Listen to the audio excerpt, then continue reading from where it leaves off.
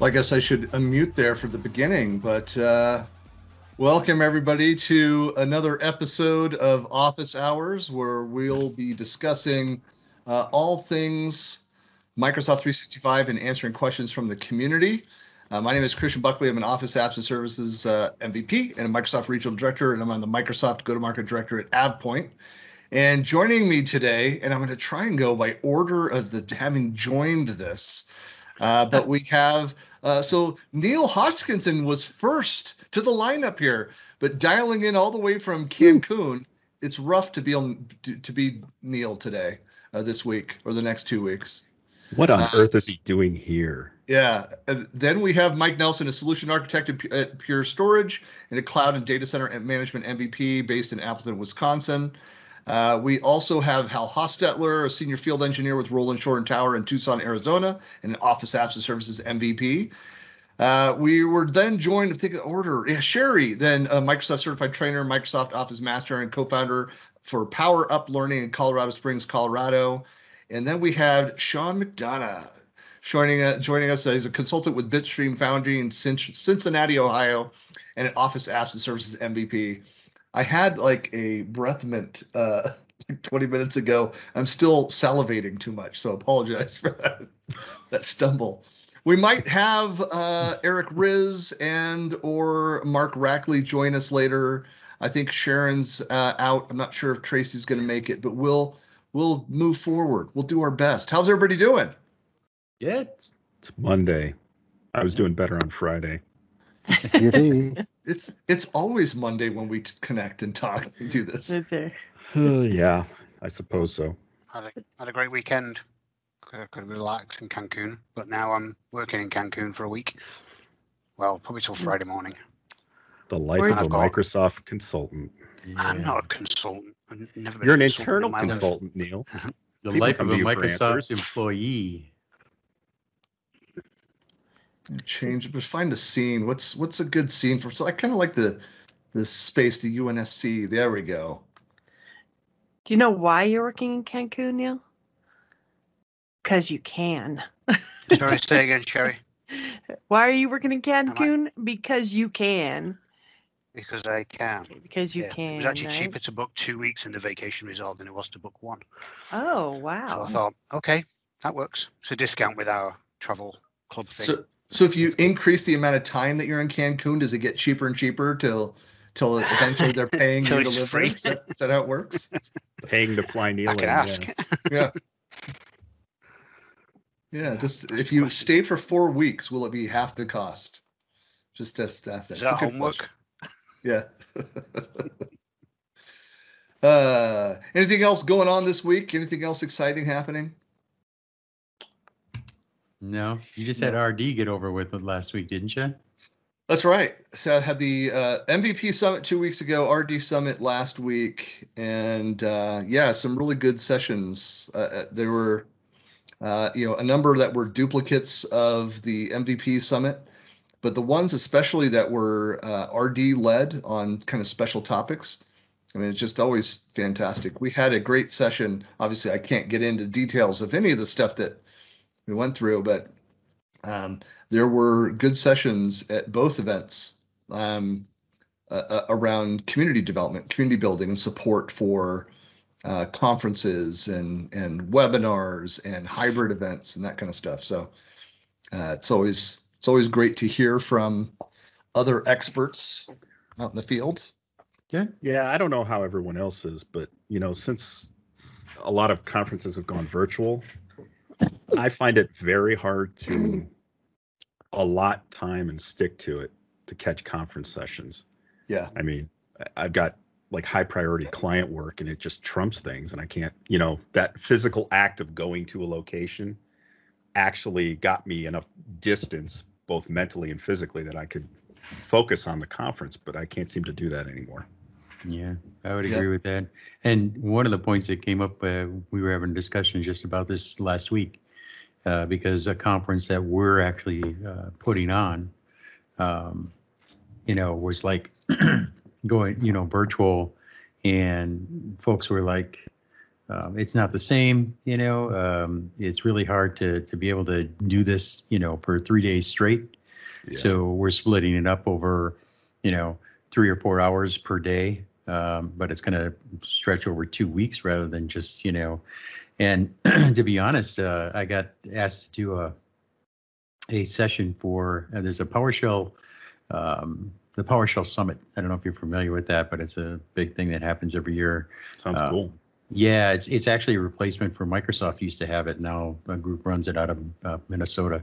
But the PowerShell and DevOps Summit. And the thing about it is that the conversation was around, they're charging, they're charging. Yeah. So to register, it's a fee. And my question was, it's gotten to a point now where, for a virtual event, you're charging people for the rights to view your content after the fact. And I said, a quote on Twitter came out and said, it's pretty much just like Netflix. So virtual conferences are turning into Netflix, that you're paying ahead of time to be able to watch the content after. And to me, that makes very little sense in my mind. It just is. Otherwise, what are you paying for? There's no special access. There's no events like live music and places, all the stuff that you get when you're an in-person event. And no swag. Yeah. No swag. Yeah. Pay-per-view PowerShell. Exactly. So I'm trying to understand the justification for charging for something like that. And so far, everybody I've talked to, they really haven't given me any valid reasoning. It's not valid. I hear you, Mike. I don't know if anybody else has any opinions on that, but it got to an actual argument. So it was quite interesting. Well, Mike, do you want to take us through? Do you have any community center updates that you'd like to discuss? I do, Chris. Okay. We don't want Christian doing it again. Yeah. We How did needed it go? back. How did that go, by the way? It went beautifully, Mike. It went over like a lead brick, Mike. All I right. have a couple of garlic necklaces if anybody needs one.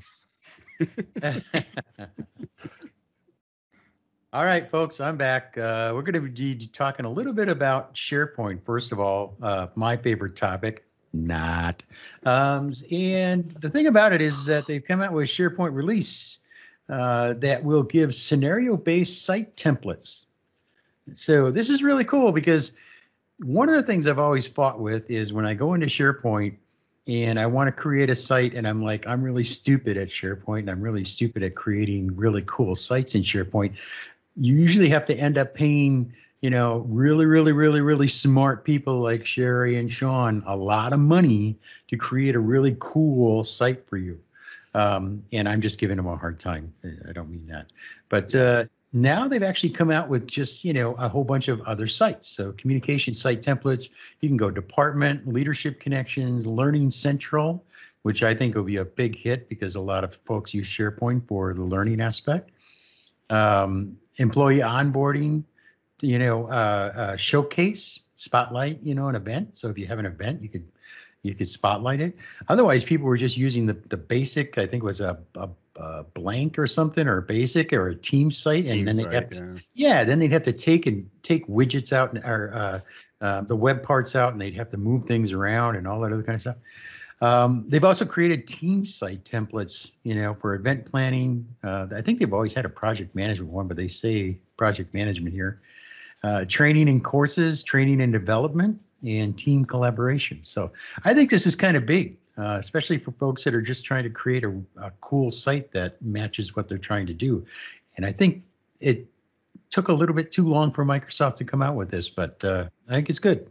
So Well, the one question I have is, how's it different than the Fab 40? Then what is the, I don't know what the Fab. The Fab 40 What is the Fab? flashback. Microsoft came out with 40 combination of site templates, add-ins, things like that, that gave you many pre-canned functions on top of SharePoint. So like project management, expense tracking, all sorts of things like that.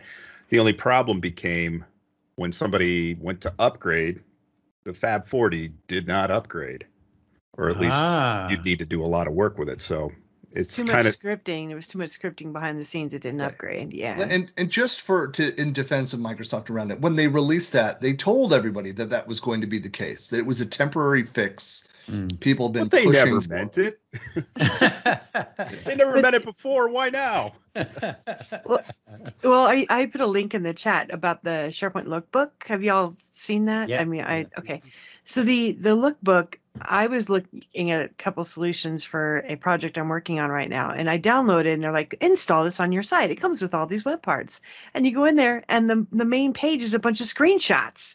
It's like they're not the actual web parts, or like placeholder content. Like, how's this helpful? Now I have to still build this. And I was about ready to scrap the project site that I was creating and was going to replace it with that. I'm glad I didn't scrap it, because I'm like, oh yeah, I should have used this. And I'm like, I'm glad I didn't use this, because there's no content in it. So yeah, it's pretty, but you have to know how to build what they have. So.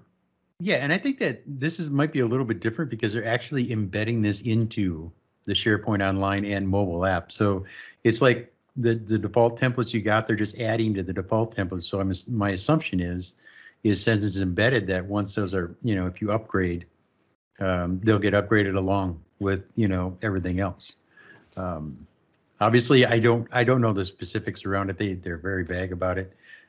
Maybe one of our SharePoint folks could find out more. I was just doing a search here. So this is a new announcement, because I Yes, haven't it heard it. Breaking news for me. I was on vacation, so I missed it apparently. Breaking news. Yes, it is. Okay, I'm going to check it out. All right. So moving on, we're going to talk a little bit about Teams. Everybody loves Teams. They have the organizational wide backgrounds. Now, I know we've talked about this before in one of these little things that I do every time we get together. But it's kind of weird that they re-announced this. They tagged it as a new announcement, but I don't think it's really new. But I think what they did was they clarified it, because now they're saying in order for these organizational wide backgrounds, where you assign backgrounds that the entire org has to use, they are requiring an advanced communications license. So in order to use the organizational wide background, the only way you can is if you have an advanced communications license. So Teams free, no, you can't do it. And some of these EDUs that don't have that license won't be able to utilize as well. I don't think that's a good thing. I think it's something that they should give to people for free. I mean, all it is you're just introducing a background that everyone is required to use. And, how big of a deal is that? But I guess. And I looked at the license, and the license is like $5 extra per license. And that's a cost that some people just won't absorb. So yeah. For some, that's their entire Office 365 subscription cost. Yeah, exactly. Especially for nonprofits, that don't even pay that much. Yeah. It just to me is something that is just so trivial that it should not cost anything. But I don't know the reasonings why. We're also going to allow anonymous presenters in team live events. Why? I have no idea, but they're going to allow anonymous you to create a Teams live event and then say, okay, this person is going to come in as an anonymous and they'll be able to present. I don't understand that at all. Their face will be blacked out and the vocals will be all. Has the black box just over their eyes? So Yeah. you can't make out the entire face. And it's really. I understand like the capability of being able to add in people that weren't the specified at the beginning presenters. And if that's the intention, I don't know what other controls are in place. I mean, if I could go in, if I have a meeting and I've got, Mike, you and I are presenting and we see that, hey, Hal and Sean are in there and be able to, let's add them as presenters. Well, I get that ability. You don't have that ability now. Right. So if it's not anonymous, like we don't know who they are, because that just makes no sense. I think it means anonymous meaning not pre-established as a presenter. Well, and you very well may be right, Christian, but there is no definition in the notification that this, of this feature being rolled out. Right. So all they're saying, let's all pick they're the saying, worst and pump it yeah, up. yeah. I mean, it's very vague. Your meeting organizers will now be able to schedule an anonymous presenter for a Teams live meeting when using the Teams desktop app. The anonymous presenter must also use a Teams desktop app. To me, it's very vague. You could be very right. I don't know. Anonymous meaning they don't have an account in your tenant. No. Yeah. There's a few different flavors of anonymous there, depending on. Yeah. All right. I like the backstripe and the garbled voice scenario, but Not garble, just lower the. So anyone in witness protection could actually present a live event. You would know they were. That's right. Getting back to backgrounds a little bit, you can get customized backgrounds in Teams. Meeting is video is coming to mobile devices. So this has been one of the most asked for things on the roadmap for Teams, is being able to add, some kind of background for a mobile device, because you never could do that. So now you can walk around with your phone and be on a Teams meeting, and it's going to be all, whatever background you want behind you, which I think is going to be kind of weird, because depending on where you go, I don't know. I'm not convinced that this is something that's going to, play out well for some people, but we'll see. I'm dialed in on my phone with a lower bandwidth connection, what I want to do is use up more of that bandwidth with So yeah, really. Exactly. So I don't know. I got a question for the group. Did anyone here know that OneDrive, the OneDrive application that you load on your desktop, has always been just a 32-bit app? It's never been a 64-bit app. I did not know that. So now they've actually released a 64-bit update, and OneDrive will be 64-bit now. I always thought OneDrive was 64, but so that's kind of a big deal, because they're talking about speed enhancements, and everything being 64-bit native. Do we have to do something to move over to that version? It's in preview right now. So if you want to jump on it, you can download it and install it. Otherwise, it'll be rolling out, and it'll be a sync app update. So it'll automatically pull OneDrive out and then, drop the 64-bit in. Well, so one person just run the 32-bit app, 2 instances of it. There you go. Yeah. It says twice as good. So if I run 4 instances, then it should just be twice as fast. No, I was just going to suggest that one person who I saw a post out in some of the Facebook communities, Hans Brender, who's an MVP, who's kind of Mr. OneDrive. Mr. OneDrive, yeah. And so he had an article. I didn't read it. So I remembered that at one point that I knew it was only 32-bit when I saw his post.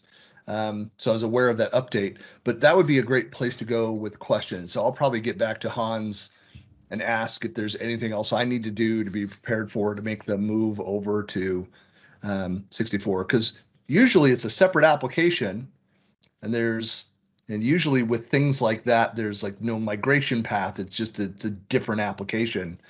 Right. Do you remember at a time when Microsoft recommended that even though you were running a 64-bit Windows, they recommended just using 32-bit Office app? Yeah, 32-bit Office had a lot more features to it, and fewer things that were broken than the 64-bit version of Office had. Right. So then they changed that story a little bit, right? And they started saying, oh, yeah, you can use 64-bit. It's the same as a 32-bit. But that meant, for specific applications, obviously, because the OneDrive stayed 32-bit. but like Word and Excel and PowerPoint and, so on and so forth, all 164-bit. Prior to that, we had the thunk layer for 16-bit to Yeah. 32-bit. Yeah, exactly. All right. Lastly, something that's in development that showed up on the roadmap, which I think is like uber cool, and has a lot to do with authentication. So in Azure Active Directory right now, you can do authentication that allows just to be IP based, right? So you can say that this user can only log in from this IP address, or this group of users can only log in from this IP range, if you will. Now they're actually adding to that, and what they're doing is they're allowing for GPS. So you can say that in this conditional access policy, you can say this group of people or this person can only log in if they are in this GPS coordinated area. So like geolocation, right? They have to be physically in this branch office in order to be able to connect to Azure. Okay, and that is huge when you think about it. Saying that, well, the only way you're going to be able to work, on this project is you have to be in the office, or you have to be here at this location, and that's the only way that you'll be able to connect. How are they going to implement that? They're using name location, GPS. So they're actually using GPS coordinates. They have to allow location services on the device you're using, and it'll, coordinate where you are from a GPS perspective and say, yep, they're within the parameters, so they can give it either allow or deny to, I shouldn't say to access, but to the objects or the resources. That's wild. Yeah, it is. This really reminds me of back in my telecom days, back with Pacific Bell Wireless, before they rebranded to Singular. So in our office, is basically you walk outside the building with your mobile, your company phone, and there was a dead spot, a ring around the building, and they did that too. That's geofencing, yeah. And right now, this thing is only going to be, just so everybody's, I'm clear on this, is that it's only going to be available if you use the Microsoft Authenticator app. All right, and because that Microsoft Authenticator app is going to supply that GPS information. That's in the initial deployment of this. It is being the plan is to upgrade that in the short term to be able to allow any device like a laptop or a desktop, anything that has location services on it. Awesome. Well, thanks, Mike. Hey, Mike, and I just thought too, can you send me just the each of the items that you went through, and we'll include them. We'll line item them in the blog post as well. Yeah, no problem. So for anybody that's watching, of course, there's you'll be able to go out and we'll have the recording of this entire session out on YouTube later, and it'll be in a blog post on buckleyplanet.com. But in each of those locations, you'll be able to see an itemized list of every topic, every question that we cover and we answer or attempt to answer, and which is a good time for the disclaimer. Yeah, that we attempt to answer some things. There we go. That reminds me, have you highlighted Joel's thing that I sent to you guys an email about the telephony question? I saw that note, Mike. The what? You didn't get that, Christian? What are you talking about? Mike sent I sent you and Sean an email. Joel, is it Joel? What's his last name? Joel Olson. Olson. Yeah. He is running a webinar to answer any telephony questions around M365. Oh, I didn't see that. Oh, yeah. That's awesome. So we thought we might promote that since we don't answer any telephony questions. We'll need to hijack. We'll need to get in there with a bunch of really messy telephony questions. So, hey, a couple of the videos that I did where I pulled in some of the telephony, the Skype MVPs are some of the most viewed of my video interviews. So. People, there's a certainly a desire for answers around telephony questions. So I'm glad they're getting them somewhere because it ain't here. Yeah, and I think I kept this one telephony free. But this week's community questions here in episode 55, we're going to kick things off with a Teams question from Pablo, who says, "I administer a 100+ person team. Someone deleted a channel that I was lucky as able to restore. I have a setting that doesn't allow members to do that, so it must have been an owner. There are 8 of those. How can I see who deleted the channel short of asking them all? Is there an audit log I can see? Somebody wants to invoke wrath of God.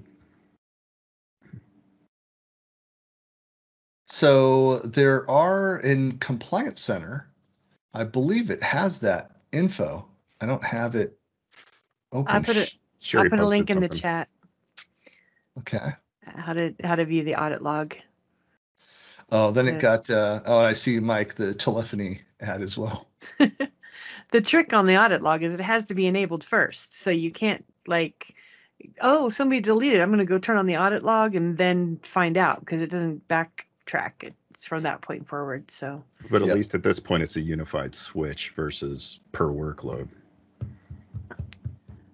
I know how to turn it on and off. I defer to you, Sean, on the technical side of that. So thank you. I know where the on button is. That's about it. Yeah, so that's one of those things, and of course, it's that capability is augmented by third-party tools that make it easier to go in and set up and to turn on and off features like this. But so yes, I mean, if you have the auditing capability, if you have that turned on, you should have visibility into who deleted a channel. Who done it? It used to be you had to turn the audit log on by PowerShell only, if I remember correctly. But I'm not sure if that's still the case. Just to double check that. In order to get the compliance reporting and that kind of thing to come through. Right. Yeah, well, assuming that if you have 8 admins, if you're that big of an organization, hopefully you're tracking that kind of thing. If not, you need to quickly kind of go in and assess your entire environment if you don't have that turned on for that large of an organization. He didn't say admins. He said owners. True. Which, in SharePoint, of course, is all the difference in the world. Well, if someone has the ability to delete, it should be able to log that event and track that. Yeah, oftentimes auditing is your only true course of knowing who did what, especially for permissions changes. And here's an interesting thing too, just a thought. If you're in an organization and someone's done this and the admins reached out saying who did it and nobody fesses up, and is that what's going on here? And it's like, I'm just going to have to go in. I'm going to log in. I'm going to find it. If it's being tracked, if the auditing is turned on for the organization, they're going to know who did it. Why would you hide that information? Like, look, I screwed up. I accidentally deleted it. Well, you could fake them out like my parents used to do and say, I know who did it. We're just waiting for you to fess up. And then somebody's chicken. And see who reacts to that. And then you know who did it. But yeah. Flinched. Yeah. You've had children, Shari. that's kind of the that's the experience. That's right. Well, I had my kids completely convinced I could see every text message they sent, and it's because I used to make them put their phones in my office at night, and then I knew all their passwords. They didn't know that I couldn't, see everything. Yep. I did, because they had to, in order to charge it, it had to be in my office. Yeah, that's funny. All right, question number 2. Joseph asks, we're trying to keep our critical issues at a minimum, and one of them is keeping Office 365 up to date. Most of our Office updates will run perfectly fine automatically. However, a select few will often get stuck and will need an admin account to allow the update, meaning we have to keep logging onto devices and updating them manually each week. Why do some of these updates and as small few users get stuck randomly? Permissions. Confused. Pretty much has to be permissions. Yeah. Well, I'm confused. I don't know exactly where. Yeah, because Office works in the context of the user. It doesn't work in the context of an administrator. Everything is based off of current user.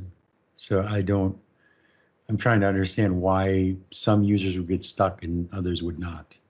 It has nothing to do with an administrative permission. Well, do Office updates go through the Windows Update service? Because that's got a privileged context. No. Okay.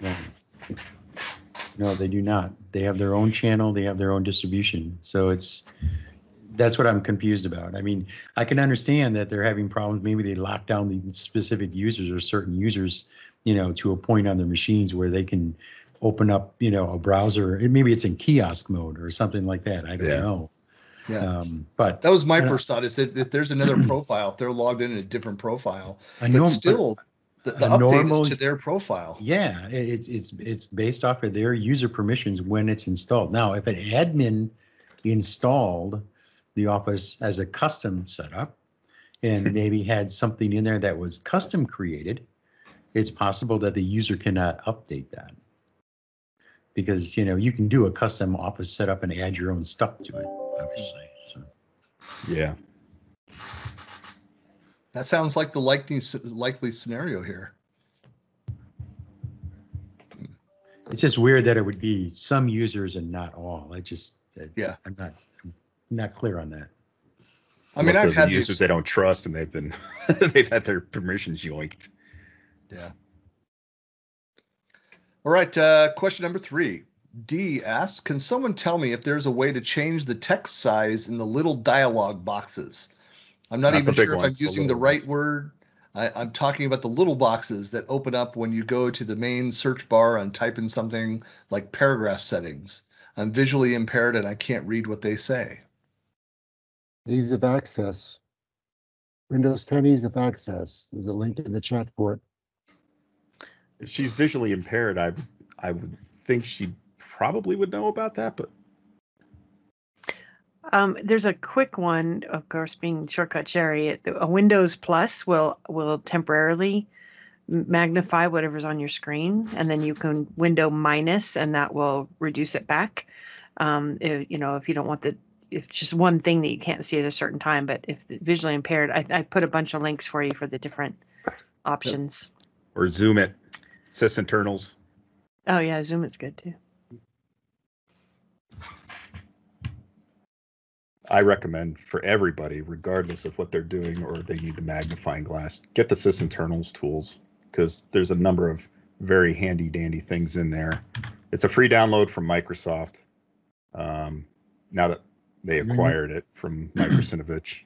Well, you don't even have to, and Bruce too, but you don't even have to download it. You can run it online now. You can run any of the sysinternals online. So. Yeah, but I threw a link in the chat. So. Yeah, no, that's cool. I will pull that. So I just learned something there. Are these Windows toys? Like, I found the color picker, and I'm very excited about that. The power toy. That's a power toy. Yeah, the power toys. That's different than sysinternals. Okay. Sysinternals is actually a whole bunch of utilities. It's more around functional utilities, and there's a couple. I guess like BG info and stuff like that would be considered, kind of toyish, but they're really utilities. Yeah, for detecting process problems, memory issues, auto runs. Tracing. I use auto runs is a good one. Yeah, as well as permissions. If you've got a very difficult granular permission problem, you can watch the various requests and where they succeed and fail. Yep. I've seen presenters use Zoom. I didn't know where it came from. I think you can download it, but they're invaluable. Yeah. Yeah. Process Explorer is my tool of choice as a PFE all the time. Yep. All right. Question number 4.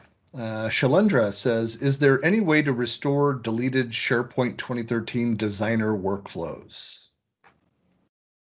The first thing you should notice is that it says designer 2013. SharePoint 2013. What year is it? It's 2021. It's a very old product. Well, it's a valid question in one respect, though. Invalid because of the supportability, and if it doesn't work, you're not going to get anything. The key thing with SharePoint 2013 designer workflows is, did you save it as a template before you published it? If you did, you can republish the template. Now, the question is, you probably can't pull back the state of any existing workflows that were in flight when you deleted it, but you could certainly get the workflow process back, but you must have packaged it as a template in order to do that. If you didn't, you're done. Or if you've got a backup tool that happens to grab the workflows. Yeah. Those are always kind of dark art things, but those are the other way, potentially. Yeah, because it's if you had I guess it's the scope of the backup, whether it included whatever that is, where that is, and how recently it was deleted. When I worked at Idera, the initial backup application for SharePoint that they wrote did a custom object model walk, and they would pull as much as they could, but they didn't get 100% coverage because the workflows are the workflow exposure is very hit or miss. So you could get XAML, but not instance data and all kinds of stuff like that. All right, jumping over to question number 5 from Josh. I have a document library with roughly 100 documents, each representing an employee record. I would like to know what is the most efficient way to apply item level permissions to these 100 documents. So that, and Sean, you're like, we're getting answers out of the facial. I'm like, even before we get there, says, well, let me finish the question. It says, apply the most efficient way to apply item level permissions to these 100 documents so that each employee only sees their file, but without having to manually apply permissions to each document. So we get a variation of this kind of question like every single week. Take a breath, Sean. Take a breath. Write a flow or Power Automate. I mean, if you want to do it automated, you're going to need to run it in the context of an admin or a privileged user, but they could assign the look at who the employee is, assuming you've got a consistent way to look them up and set permissions that way. But per item permissions, 100 documents isn't nearly as bad as it could be. If you were saying 5,000, 100,000 documents and you want item level permissions on them, I'd say there's got to be a better, more performant way to do that. But so you can build a script. I mean, you can have a Power App, so basically script it as part of your new employee onboarding process, that it goes through a number of steps and assigns unique permissions to this doc as it's created, or creates the doc on the fly. You complete it. It's through a form, dumps the information into that doc and applies the permissions.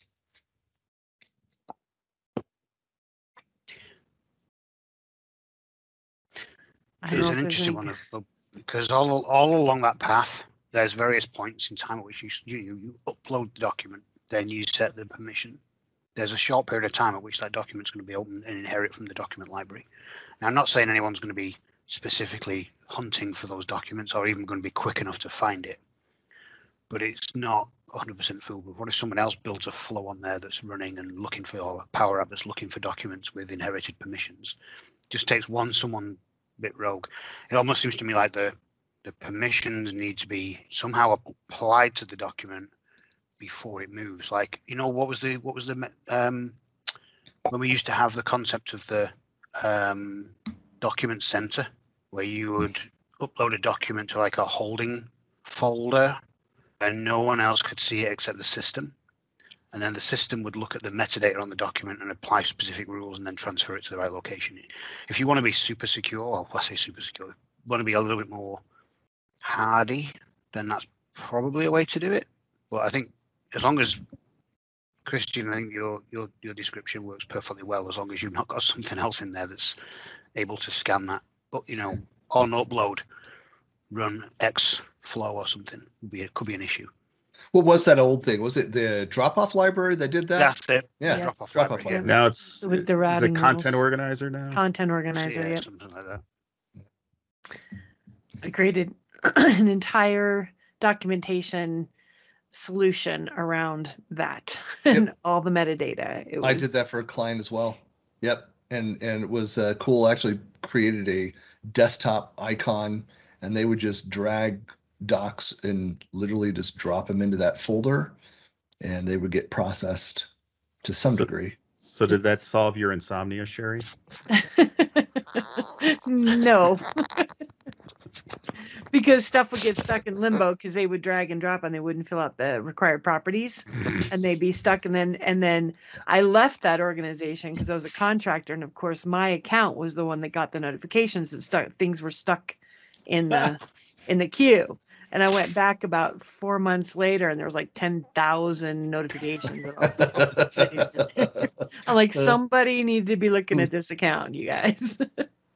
So yeah. I just remembered, back when I used to do the, like 20 SharePoint features you should know, or you probably should be using but don't, or something like that. I had a variation of that presentation, which I've had. It's funny, out in my uploads in SlideShare, I've had probably 500,000 views of just that deck and the several different versions of it.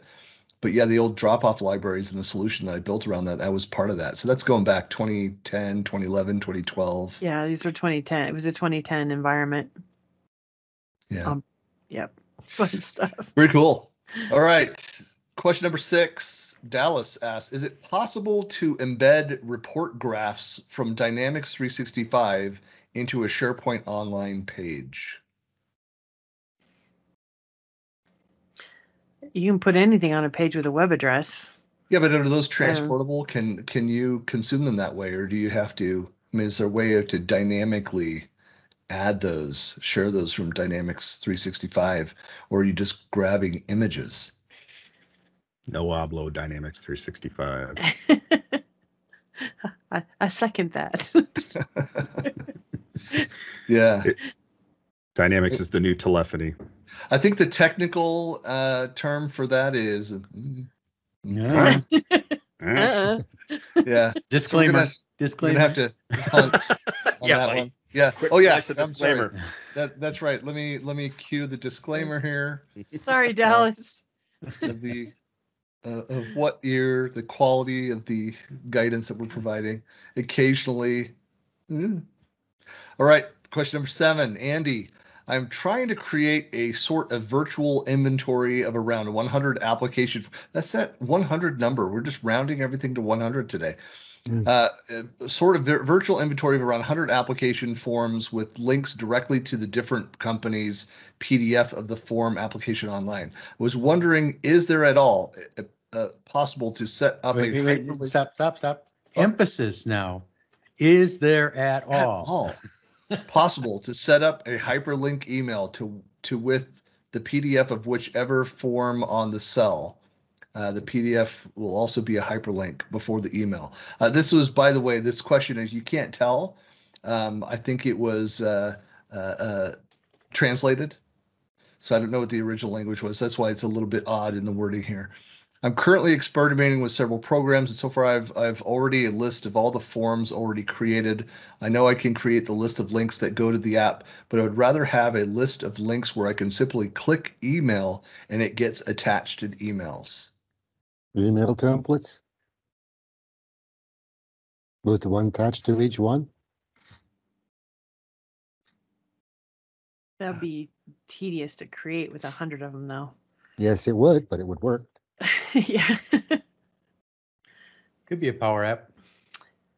Well, I did something similar with a SharePoint workflow, and I put like the preceding content for the link, and then a unique identifier for a page. It was to filter for a page in SharePoint. So whenever they would add a record, I had a page that was filtered by that. And I don't know if you could do that. Create a little calculated field that has it already in there. I don't know. I don't know. Probably not. Probably not, because it would have to attach it to an email, right? Yeah, I don't know any way to correlate between each of the different documents to each of the different companies. You'd have to manually go and set that up one time, the first time, right. Set that up, and then you'd have that automated link. But there's not an automated way to go and do that 100 times. Mail merge. Mm-hmm. No. Can we have one big shrug emoji like? Yeah.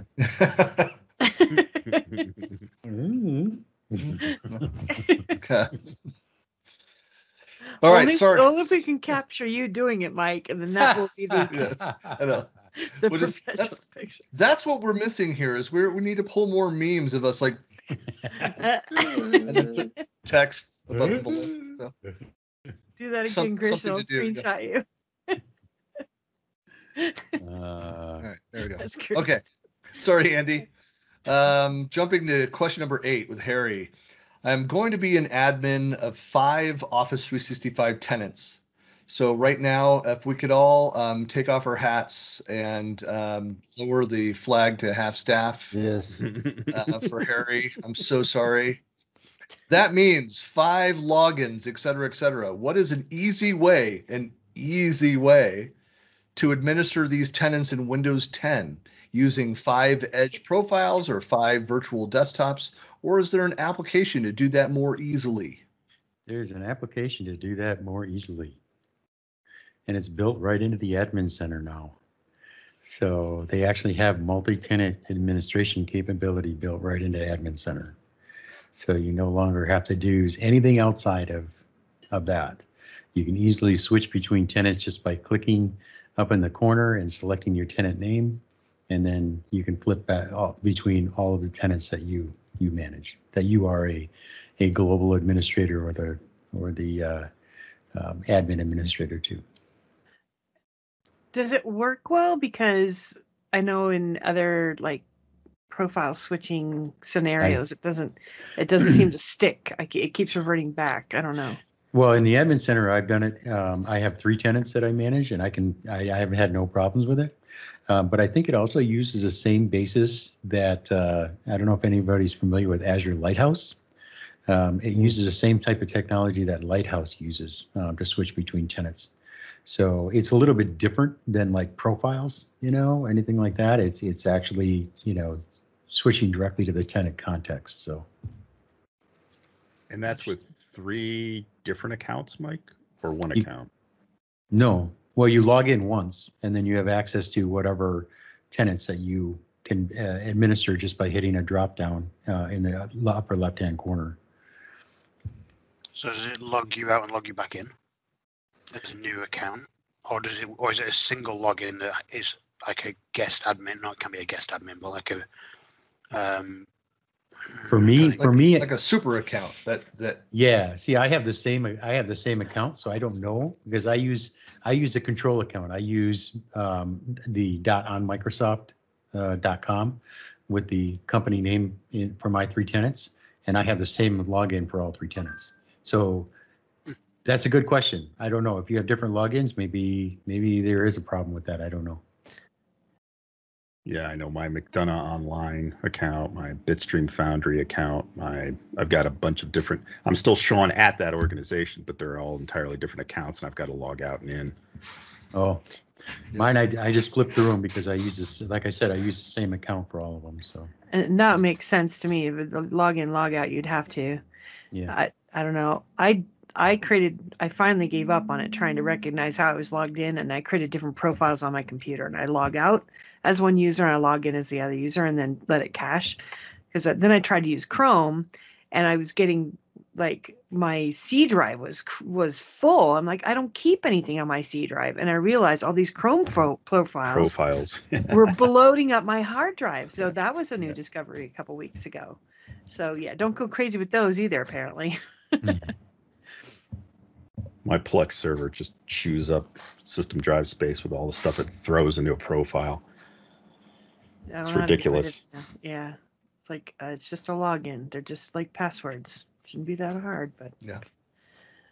So I'm intrigued though, Sean, for one little thing. I don't want to drag this one out, but if let's say you're logging in with, Sean at contoso.microsoft.com, right? Mm-hmm. For want of a better name. How can you have that Contoso domain registered with 3 different tenants? I can have that. I'm sorry. I was just, you could be added as a guest. Correct. In those tenants. Yeah. But can a guest be an admin? Yes. Yes. Okay. It can be. All right. That makes sense then. Because that's what I am. That's what I am. Is I have my onmicrosoft.com account for all 3 tenants, and I am a guest in 2 of those tenants, and I am an admin, a global admin in those 2 as a guest. That makes more sense. I wasn't aware you could promote a guest to a global admin. Yeah. I don't think you've always been able to do that. Yeah. But they did add that. Yeah, maybe there's a component of making this feature work. I guess it must have been. It had to have been. Yeah, but it's still not as seamless as I think everyone would like it to be. It is a bit of a hassle to log in and out in instances where you need to do that.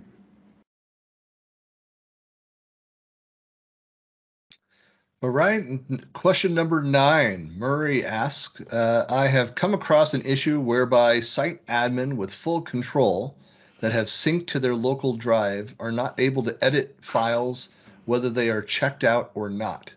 It seems to be similar to the forum post, provides a link to that link there. I have read through the issue in other sites, but not yet been able to establish how to resolve this issue. Is it a checkbox that is missed when syncing to the local drive, or is it a permission state that needs to be changed, or is it simply that site admin should not sync to their local drive?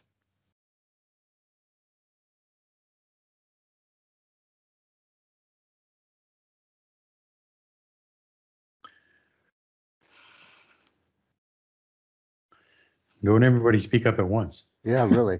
No, all I can think of is, when you try to save to a local and it says you don't have permission to, save here. When you try and save to the desktop, wherever they're syncing to, like, it must be blocking them from being able to save that to that local drive folder.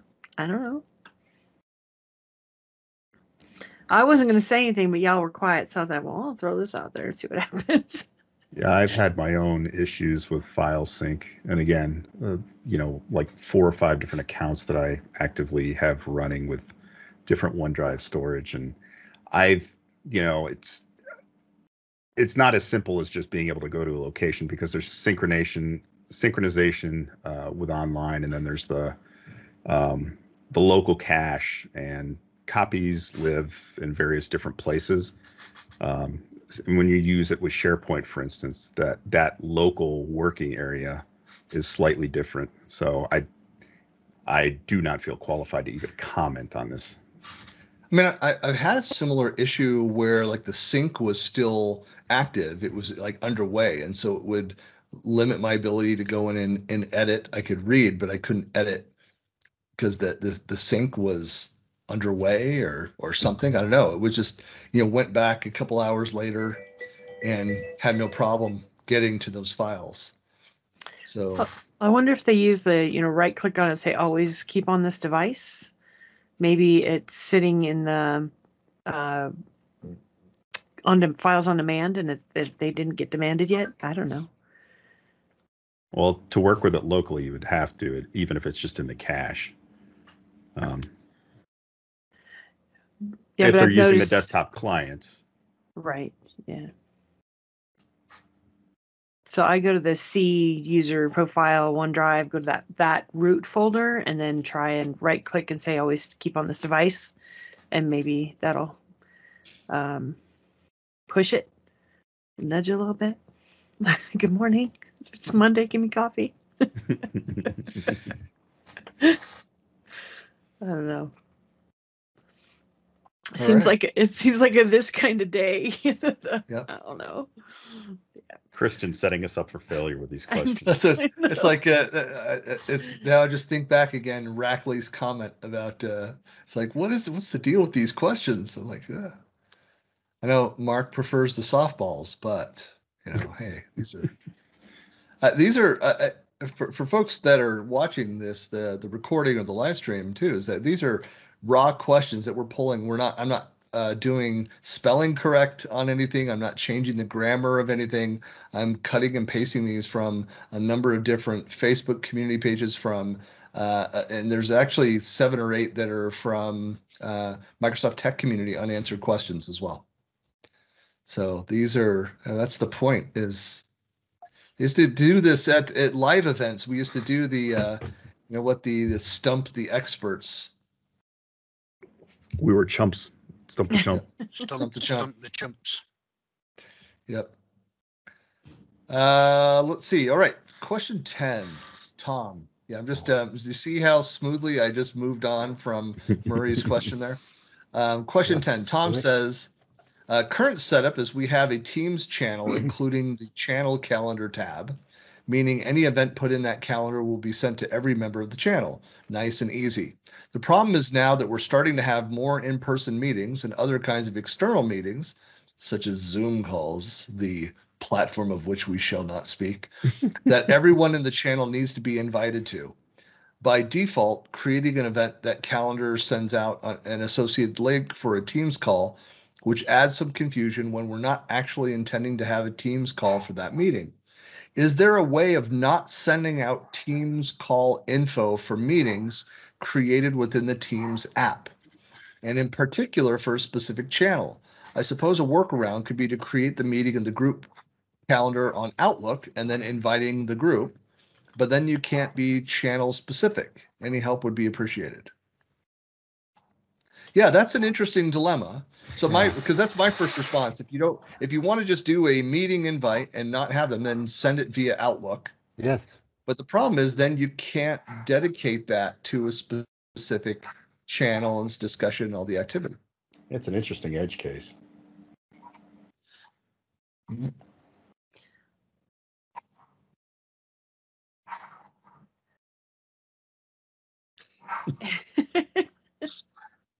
Like, how would you go about solving this? I mean, any other ideas? Well, meeting in a channel is a passive meeting anyway. It just shows up. It doesn't actively invite people, and they don't have to RSVP. If you send it through Outlook, it's there. I don't know. That's the only way is to send it through Outlook and put the actual link in there and not put it in the channel.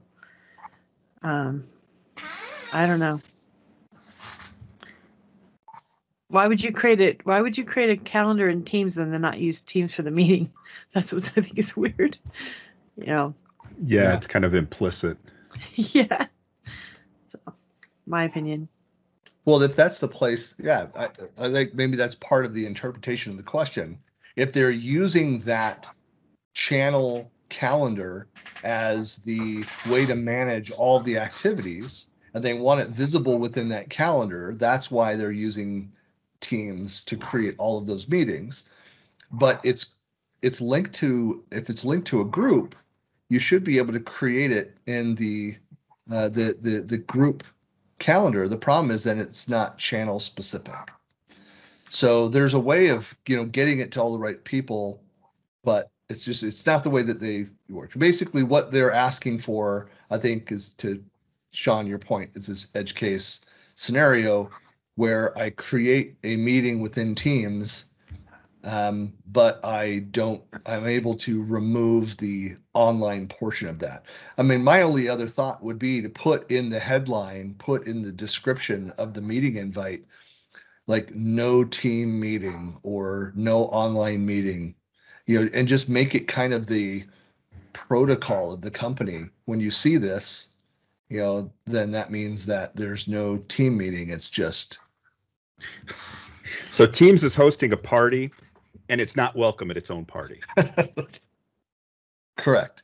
But then it would show up in the right calendar. All the members of the channel would see it and you'd have that benefit.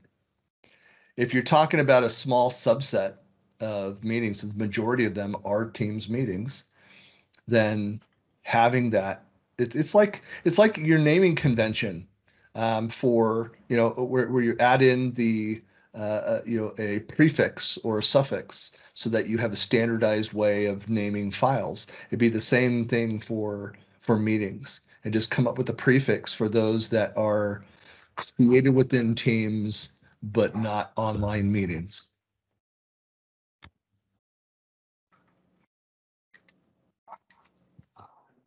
Yeah, well, in channel meetings, you can't have external people, so maybe they're wanting other people outside included too. I don't know. I read it as the core issue is managing centrally in that channel calendar. Yeah. And that would be the quickest and easiest workaround for that is add a prefix to the description.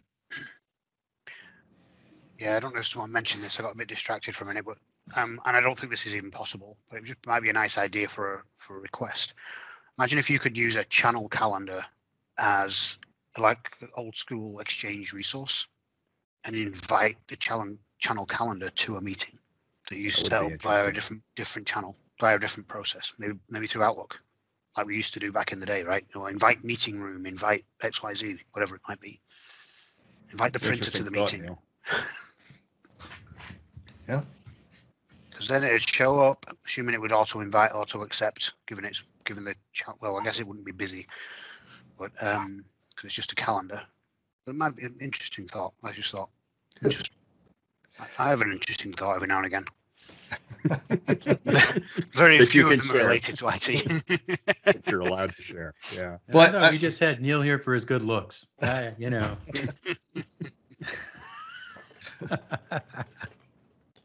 I was just going to add in. So we a couple comments over on Facebook, the live stream. So Keith Ritchie had been making some comments about Fab 40 and said, "Die Fab 40, die," as one of his. Yeah, and I just like it. And Paul Swider just jumped in and he says, "We need Fab 40 for Power Apps portals now." And then he put in ducking. Ducking. I love Paul. Duck the brick Asking coming for a at you. friend. That's right. Asking for a friend. I had somebody make a reference to Clippy. You know, the Fab 40 and Clippy are kind of in that same purgatory. I think there's more love for Clippy. Gone but not forgotten. Yeah. Well, let's jump to question number 11. Tony asks, anybody have any idea what is going on in the Outlook for Android mobile? Since the last, it's a telephony question, sort of. Since the last few updates, a whole bunch of accounts don't sync, no notifications, and random emails don't load in. Has anyone else seen that? Or is that accounts on right a single offhand. device, or is that accounts across multiple devices? I don't know that it's systemic, Tony.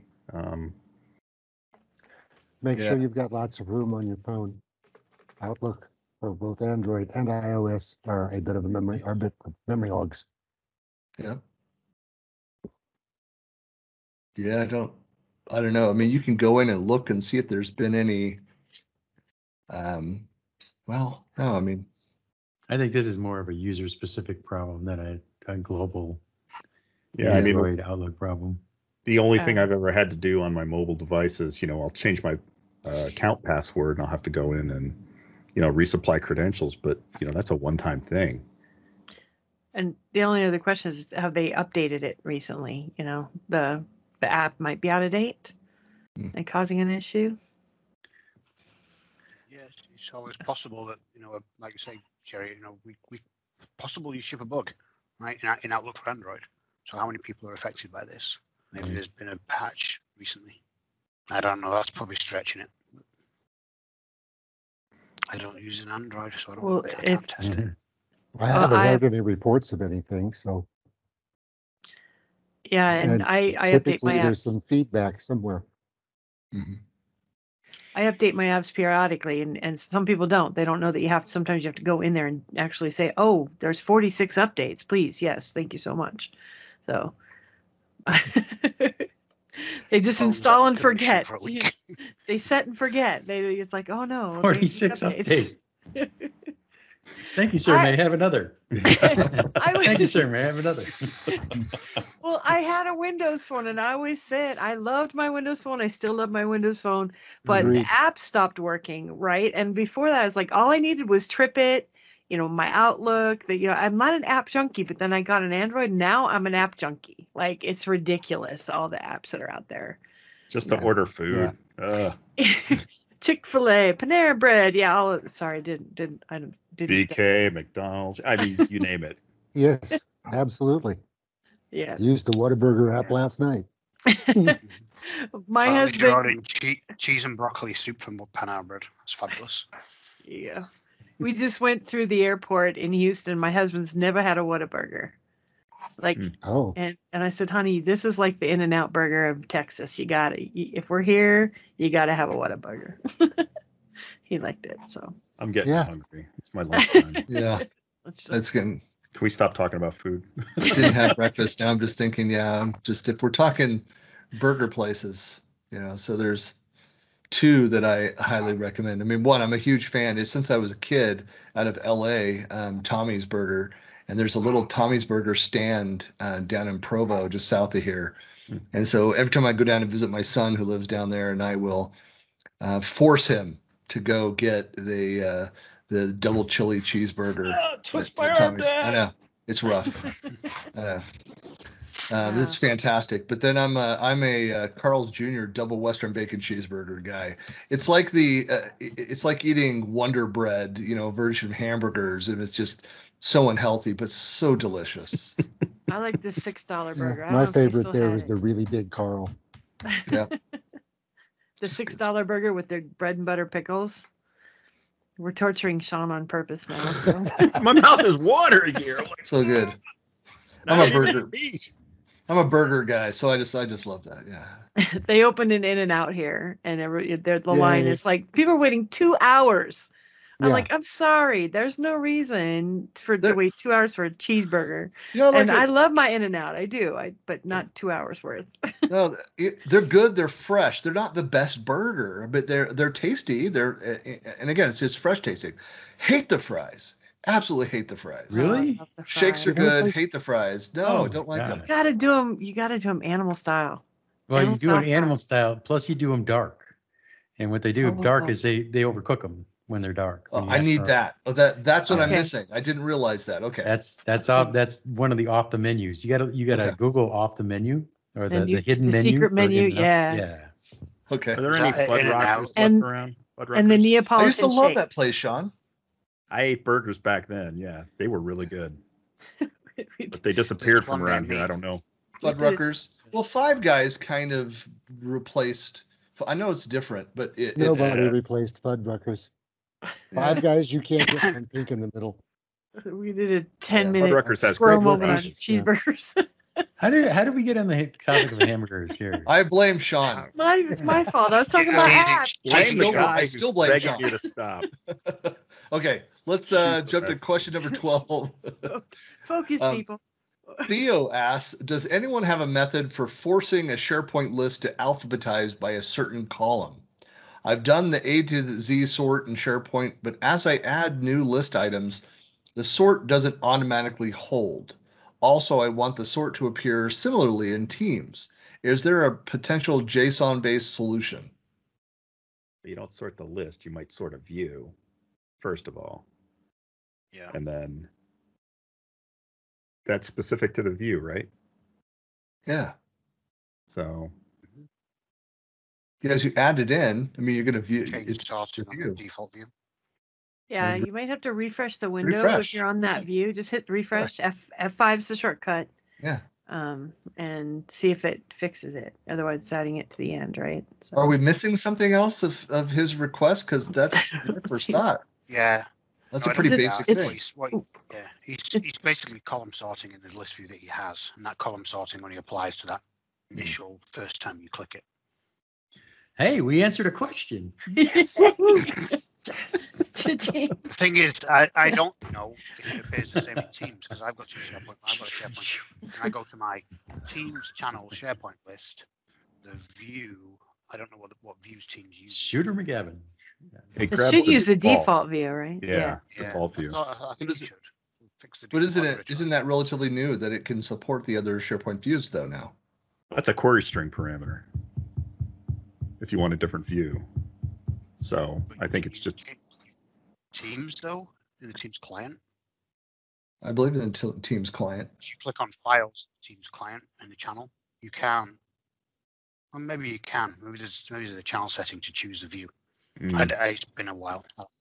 Yeah, you'd be, I think, sticking it some way to it. Yeah, that's in that super secret Microsoft Teams application that Neil uses that has all the special features that regular people don't have. That's right. We're not a high enough rank in the Masons yet for that. Some of them you don't want. I did put a link in the chat for how to create views, so if that helps whomever didn't know they could. It's always helpful. It's common. So Theo, look at modifying the default view based on Shari's response. Sorry. Yeah. So the question that stands is whether it will stick inside of Teams. How does Teams treat it differently, or is this new ability, is it there? So I'm going to take it as homework.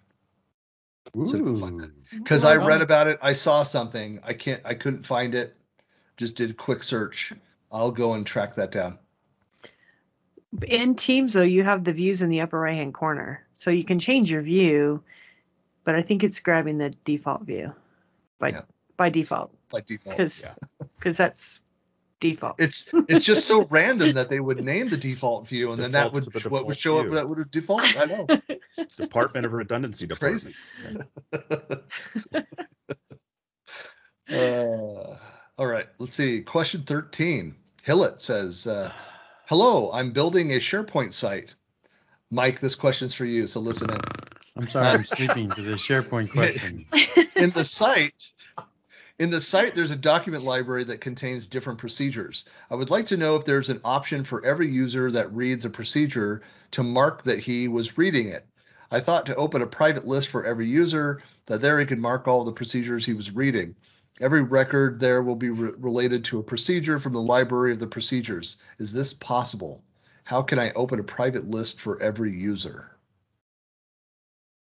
I'm trying to figure out his business challenge here. Like, is the fact that he wants people to acknowledge they've read it, or is that they've checked it out and they're reading it? Like a learning system almost. Sounds like more of a workflow process than a SharePoint process. Workflow. The only thing is the SharePoint review workflow is what comes to mind, so that and assign it to every person, and then it would keep track in the workflow of who had actually done that. Mike or Sean, I'm seeing you nod at my idea. So I mean, that's one way to skin it. Yeah. Yeah. There. Because, for SOPs, I've worked with many organizations before who just wanted to ensure that a document was reviewed by somebody, and so they would want to track it that way for compliance purposes. So something like, Power Automate or SharePoint workflow or something, just the approval workflow, like you said, Shari, would work as well. I hadn't considered that, but that's an interesting way to skin it, where you would probably have very little extra work if you build a group with everybody in it and simply assign it to them. Yeah. Let SharePoint do the heavy lifting. Yeah. Do they have the review workflow in Modern now, or no? They deprecated the 2010 workflows, right? They deprecated 2010. But yeah. Yeah, 11 years later. So 11 years ago. Yeah, I know. Yeah, 2010. I'm over it. Totally, yeah. 2010's off now. So. It's not an approval workflow. It was just like a review. So people had to review and say they, and acknowledge they reviewed it. Yeah, it had its origins actually in WSS. It wasn't even a SharePoint workflow. It was you had the 3-state kind of thing that you could set. It was real low level.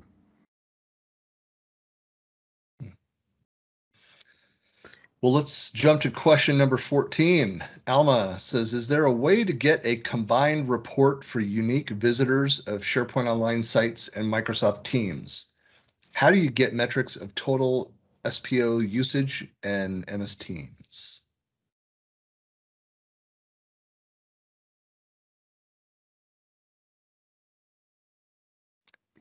Neil's got the answer for us. There you go, Neil. You got voluntold. That was funny. Since my hotel internet kicks me out every 90 minutes. Oh, so nice. That was weird. I'm not really sure if in the Microsoft M365 Admin Center, if they have reports for SPO. I don't think they, from a reporting aspect, I'm going into the Admin Center now, and I mean, it's usually just around compliance and security. So I don't think there's any native way to do it. SharePoint reporting's always been pretty crappy. Yeah. Well, what you could do is, I mean, and I've done this for clients, is take the, you can export the raw data and bring it into Power BI and create your stuff there. Yeah, I mean, Power BI has the connector to pull that information, so it's easy to do. I'm in there right now, and I can see that I can separate out SharePoint and Teams data for the, for active users, activations, files stored, all that kind of stuff. But I mean, if you want something that's more custom when you're talking around metrics of total SharePoint usage in MS Teams, is it, combined report for unique visitors? You're not going to get that from the canned reports they give you.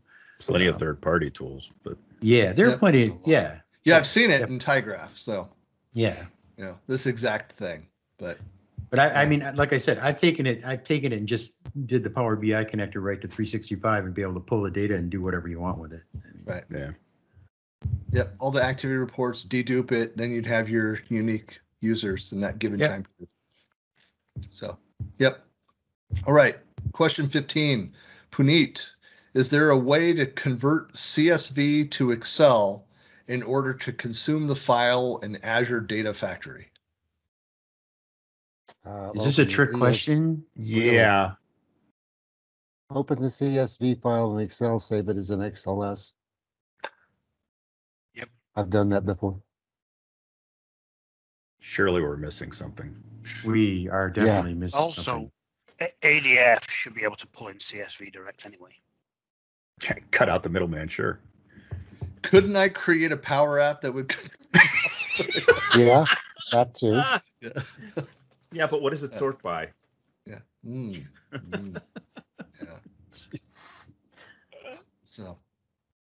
Yeah. So that's pretty easy problem to solve. Unless there's some other detail. That's worked out. But that's the question as posted. I have a hard time believing nobody else actually tried to answer that question. Unanswered question, Microsoft Tech Community. Jeez. Wow. Maybe they thought it was a joke. Or don't want to get punked. I don't know. Yeah. Question 16 from Christopher. Running into an issue. So very orderly in his question here. Setting. So it's a document library with incoming email settings turned on. The problem, how to extract a particular string from the body of an email, or how to extract the body of the email so that I can target that string. Is using SharePoint Designer 2013 on SharePoint 2016, have access to SharePoint 2010 and 2013 workflows and no third-party apps. Does Designer support regular expressions in some form? Because regex would be the thing to get at that most directly, I'm thinking, if there's any kind of variations, but I don't know if there's any step in Designer in the workflows that supports regex. No clue. And by the way, sorry, Keith just mentioned too, 2010 ends today. Is support ending today? Is it April 12th? All existing instances explode. That would be cool. That would be cool. I would actually, pay to watch that on a live stream. Yeah, really, Mike. Get your popcorn and just. Yep. April 13th. It says April 13th, 2021. Oh, yeah, tomorrow. Yeah. Yeah. Keith corrected himself as well. Yeah, because it wouldn't be good to end on a nice round number, the 13th. That number just feels right. But it is Tuesday, Microsoft It's true. Tech Tuesday, right? So. Yep, correct. Yeah. So any other thoughts on this question? Yeah, it's an interesting one. So he's saying how to extract a particular string from the body of an email. Is he looking for the same string from every email that's going into the document library to make sure it's present? Or is he looking for a different string each time? Yes. Because one of those things, probably. Yeah, definitely one. Because you could potentially, if you just want to find, does this item contain, or do items in this library contain this particular string, why not just use library search? Turns what he wants to do with it afterwards, because library search will tell him all the documents, all the emails in the list that contain that particular string.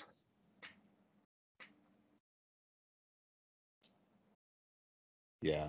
So it comes down to, what does he mean when he wants to, what's the use for extracting the body? Yeah.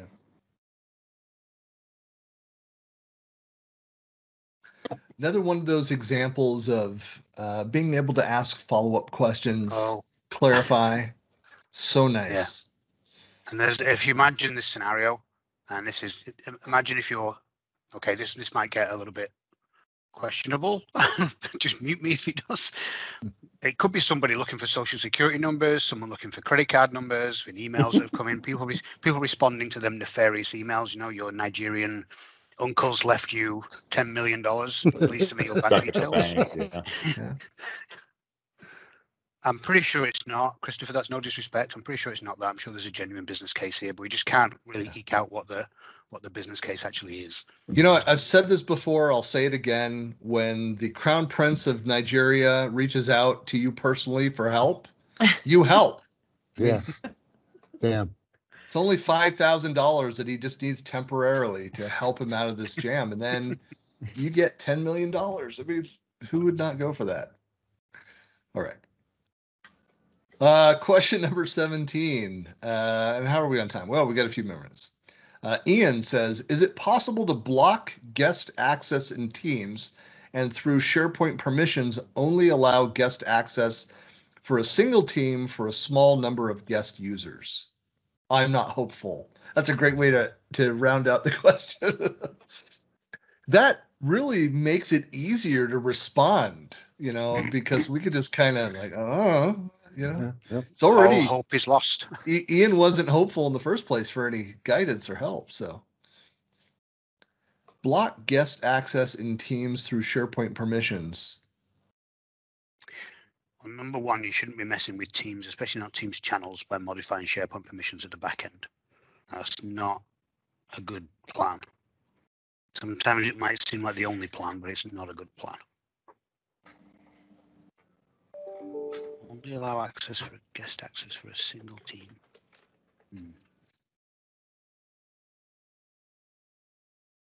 It's all or nothing, isn't it? Yeah, it doesn't it's go either that granular.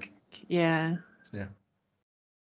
Unless they had a separate tenant where they allowed, like a federated tenant that they would allow external access to. I know a lot of organizations do that. They don't want them in their real environment. They create like a .net, so the .com kind of entity. Show that one. Almost like an old school DMZ. Yeah. Yeah.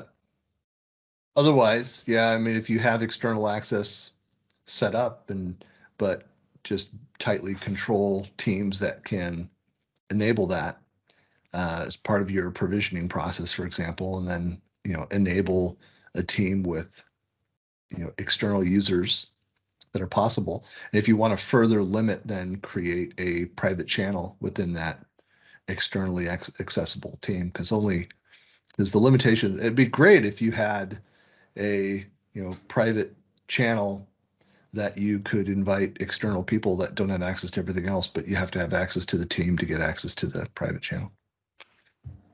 Yeah, it would be good to have that the other way around, so you could have that scenario, you know, private versus kind of almost like public only. The shared channels resolve that. So I don't know what's been talked about publicly and what's the capability, but, you know, doesn't that resolve that? If I have a shared channel, I don't think that with the shared channel, I think the thinking is, again, it's not out there yet. It's just being talked about, whether the current thinking is that it's, you can have, you know, external people that aren't members of the team. I mean, that's the idea. You want to be able to share it and communicate with people and other tenants.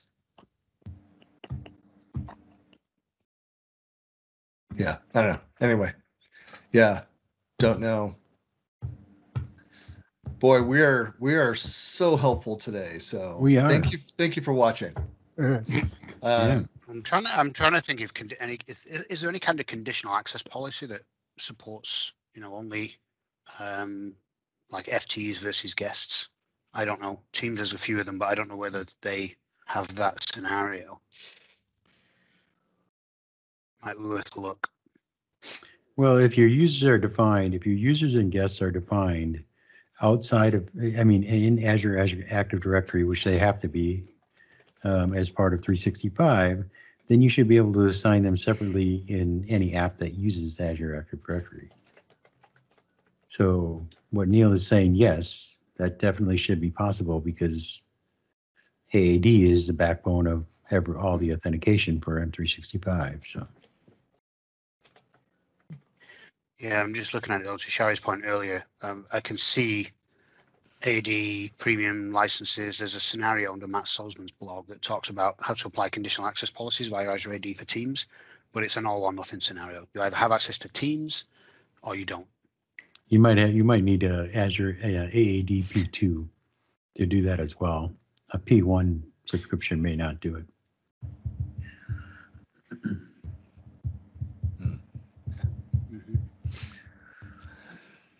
Well, I think we can squeeze in one last question here. Maybe we can provide some help here.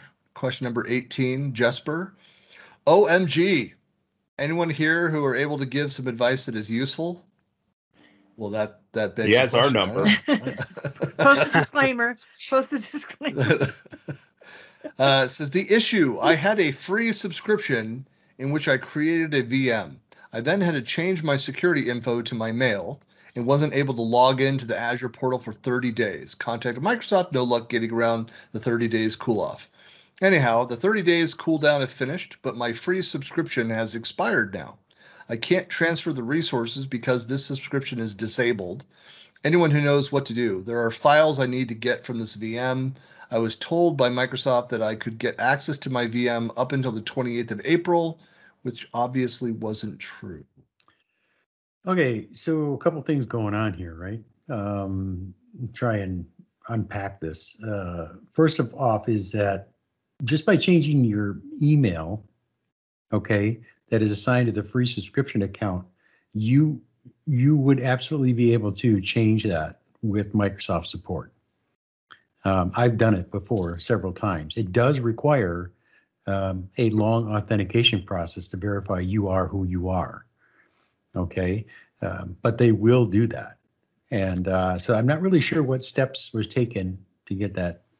Obviously didn't go through the support first, went and made the changes through whatever online automated capability. But even if you did it after the fact, support can then take the steps to authenticate you, which I've actually had to provide a driver's license at one point just to say I am who I am.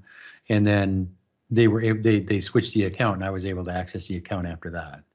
So I don't know how far they took it. If they said, hey, I got to get to, whatever. The second part is that there's an automatic 30-day recycle bin on every resource, right? And so you have 30 days after the fact. Now, if you were matching up the free subscription time to the 30-day recycle on the VM, that should have probably told you that you're not going to make it in time once the cool-off period happens. Now, I don't understand. I mean, I've heard of this cool-off period. I've never experienced this cool-off period, but I've always just had the account changed. Okay, so I'm not really familiar with that. But I can't understand, even though it's a free subscription, you can tell Microsoft and prove to Microsoft you are who you are. They're not going to not allow you to get at whatever you created up in Azure unless they say you cannot tell us for sure that you are who you are. So we can't give you access to somebody else's stuff. Mm-hmm. I get that, but the thing that comes back to is about the free sub. Any free sub that's been disabled past the trial, okay, they're talking about a trial sub because you can get a free sub that lasts forever. You can create a VM and free subscriptions don't die, okay?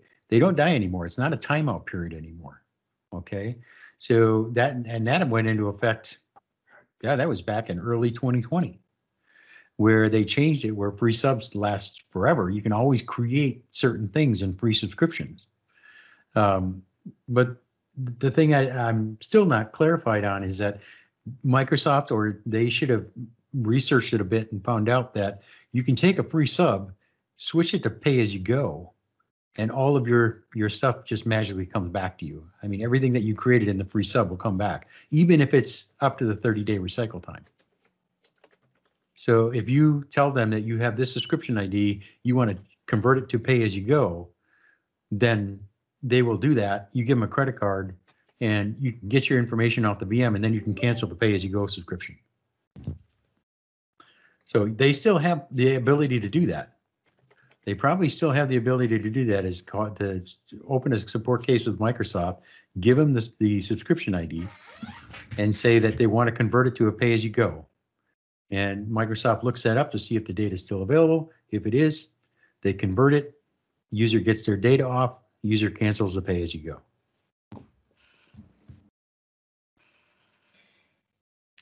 All right.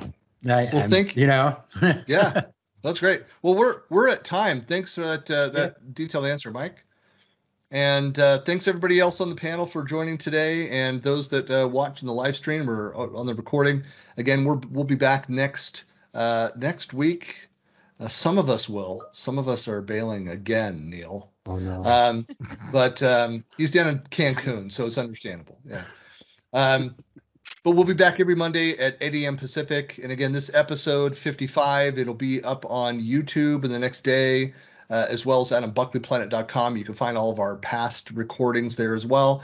And every one of those blog posts have, every question that we've answered, we've responded to. Sometimes I tweet out like individual responses with links back. But so you don't have to wade through all 90 minutes of the recording. You can actually jump right to the topic that is of interest. Or you can listen to the entire thing and get all that fascinating talk about hamburgers. Yeah. Oh, Just good stuff. I know. Yeah. It's the hamburger edition. That's right. Well, thanks a lot, everybody. We'll see you guys next week.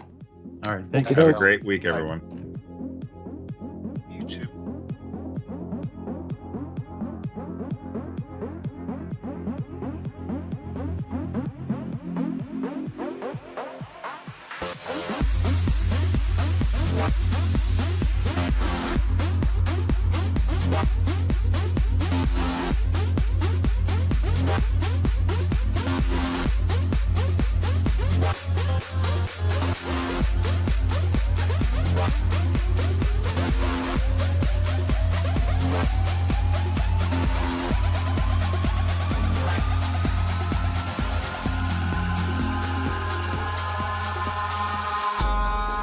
In the sky, gazing far into the night, I raise my hand to the fire, but it's no use, 'cause you can't stop it from shining through.